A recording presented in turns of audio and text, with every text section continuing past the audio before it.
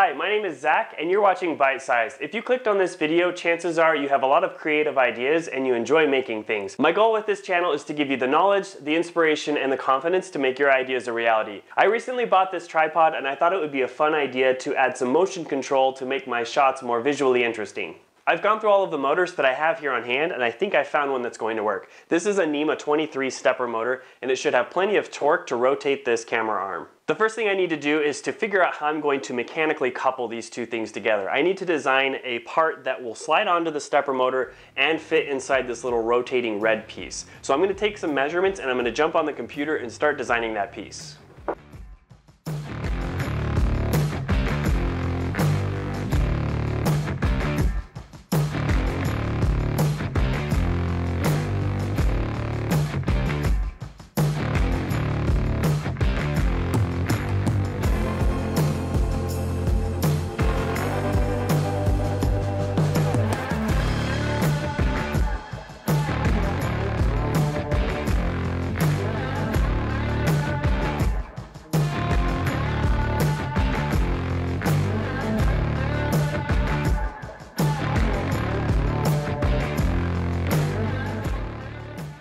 It took me a couple of iterations, but I finally got a little 3D printed adapter that will fit snugly inside this rotating part. So earlier I showed you this NEMA 23 motor. It's probably a little bit too big for this application. There's just not enough room for it to fit in there. So I have a smaller NEMA 17 motor. Now it doesn't have as much torque as this bigger one, but that's why I'm going to test this out. So it fits a lot better in here, and if it has enough torque, great. If it doesn't, I'm going to have to figure out how to make this bigger one work. So here's that NEMA 17 motor. The wires that are on there are much too long, so I'm going to go ahead and trim those off. Then I'm going to use the multimeter here to verify which of the motor windings belong to which color of wire. So I'm going to put the probes onto a pair of wires, and I'm looking for a very low resistance to tell me which ones are winding pairs.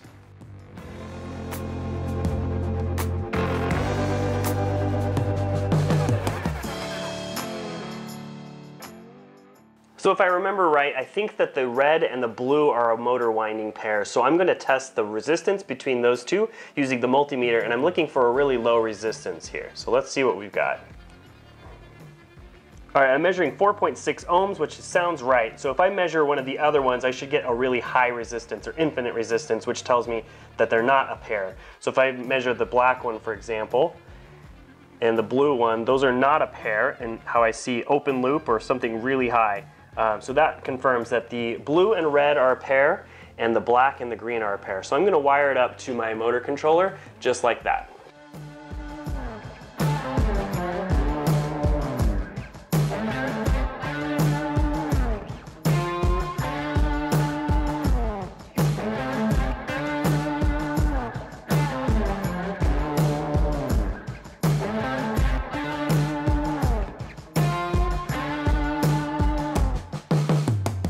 At this point, I've got this stepper motor wired to the motor controller.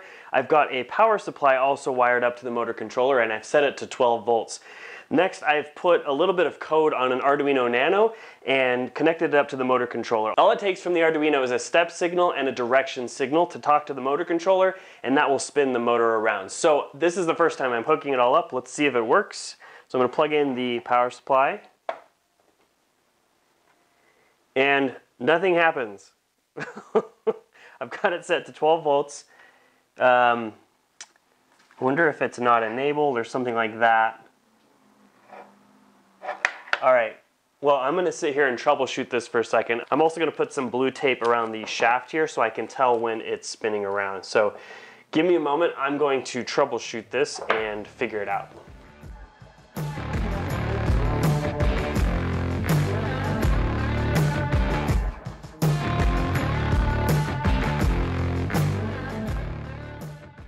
Okay, maybe the enable needs to be active low. Maybe instead of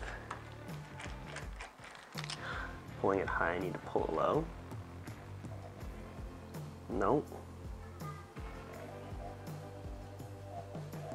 Oh, I hear something. Oh, yeah, it's totally doing something.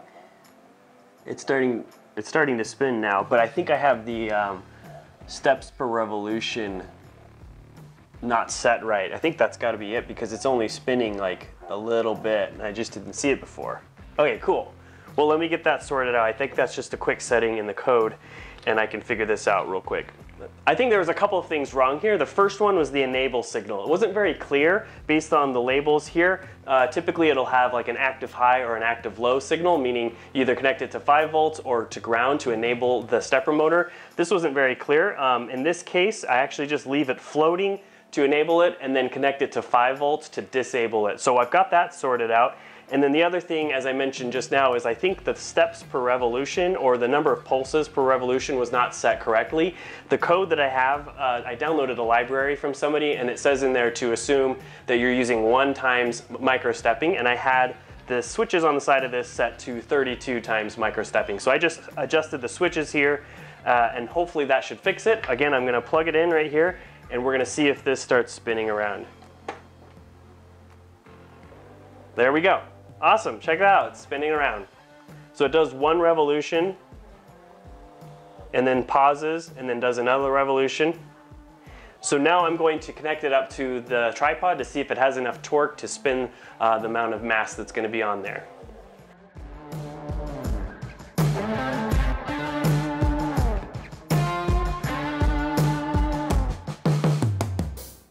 Now I'm going to test this with the tripod. I've got the boom all set up, and I'm going to issue a command to turn the stepper motor, and I'm going to insert it into the tripod to see if it has enough torque to spin this.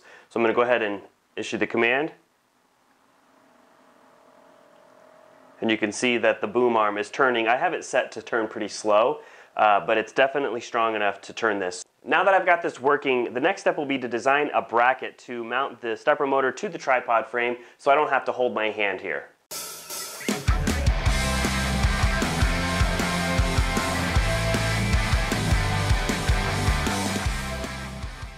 So here's what I have so far for this mounting bracket that's going to attach to the tripod. You can see here that I've designed sort of this arm that sticks out, and it's got a little hole in there that's going to utilize an existing thumb screw that's on the tripod, and that's how it's going to mount securely to the tripod. So I'm going to go ahead and print this out to see if I have the dimensions. It's probably going to take a couple of tries to get this right, but I think this is going to work. So here's that existing thumb screw that I was talking about. You can see that if I remove the thumb screw, I can insert this mounting bracket here like this, but I can already tell that this first attempt that I've printed, it doesn't line up with the center of rotation. So I'm gonna have to extend this little arm just a bit to make sure that motor lines up just perfect. After about a half hour of printing, I've got version 2 here done, and I've got a good feeling that this is going to work much better. So I'm going to install some screws to the motor and then attach it to the tripod using this thumb screw.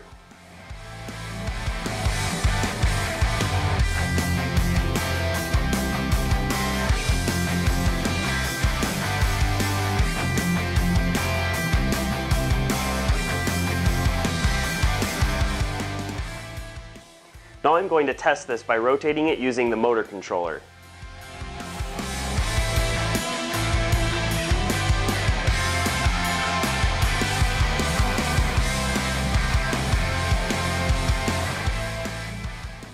I would consider that a big success. Everything worked the way I was planning, and I'm really happy with what I see so far. I actually got a little bit too confident and I increased the speed too much, and I stripped out that little top part that connects to the motor shaft. The profile on that motor shaft has a flat face like a D, and it stripped out that piece, which is not a big deal because I can just reprint it. It'll take like 10 minutes. So I'm going to do that, and then I'm going to also lower that speed so I don't run into the same issue again. With all of that done, the next step is going to be to kind of clean up all of these electronics and mount them underneath the motor somehow to make it look clean. Before I go any further, let me tell you about the sponsor of this video, and that is Altium. Altium makes a PCB design software called Altium Designer. If you've ever done any sort of electrical design, you're going to want to check out Altium Designer. In my career as an electrical engineer, I've used a lot of different software, and let's be honest, most of it is crap. That is not the case with Altium Designer. It is beautifully designed, it's modern, and they're continually updating it to have the latest features. What's cool about Altium Designer is that it's an all-in-one platform. Some of the other software that I've used, you have to use different programs to do your schematic capture, and then your board layout, and then your component selection and your netlist, and it's a huge mess. That's not the case with Altium Designer. It's all built into one package. Another cool thing about Altium is that it has cloud features. It's got something called Altium 365, which is a cloud workspace that allows you to collaborate with other people and do version control. If you want to get a better idea of what you can make with Altium Designer, go follow them on Instagram, and there's lots of different examples of what people have made using their software. If you're ready to take your PCB design to the next level, go check out Altium Designer, and you can do that by clicking on the link in the description. And when you sign up for a subscription, you'll get a 30% discount. Altium is an awesome company. They believe in what I do here on this channel, and they make these videos possible, so go check them out. I really appreciate you supporting the sponsors, and I appreciate Altium for sponsoring this video.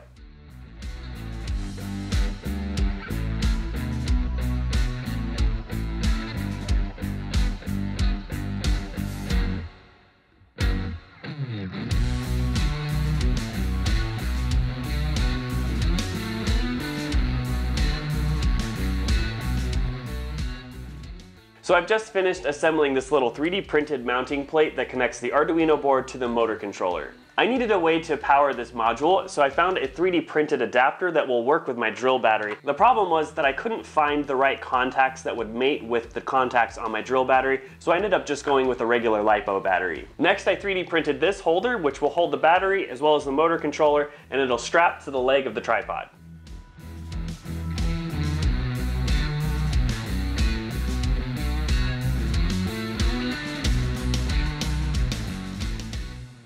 One of the most useful things that you'll find on motion control systems like CNC machines are something called limit switches or end stops. This is usually accomplished by having either a mechanical switch or some sort of electronic switch that will close when the motor reaches a certain point.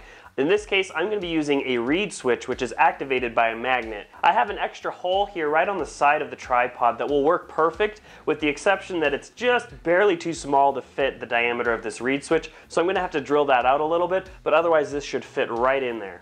So I've actually redesigned that shaft adapter piece to have a little arm and a little spot for a magnet, so that when I slide this in here and then rotate it, it'll actually activate this reed switch. I've got everything wired up and connected to the tripod. The final piece that I'm missing is being able to send commands and programming the Arduino to tell the motor controller to start and stop in certain positions. And to do that, I'm going to be using a firmware called Gerbil. Gerbil is a G-code interpreter, so that means that I can send regular G-codes to the Arduino and it will interpret those commands into motor movements. I don't want to have to tether this to a computer using a USB cable, so I installed a Bluetooth module that will allow me to send those G-code commands from my phone. Earlier I was discussing having two different size motors, the NEMA 17 and the NEMA 23. With my initial test, I thought I was going to get by with the NEMA 17, but it's clear that I need to move up to the NEMA 23, so I've printed a couple of extra motor brackets. The biggest issue is having all of that weight on one side with nothing to counterbalance it on the other side. So I printed this little counterweight here that I'm going to fill with some heavy objects that will help balance out the weight.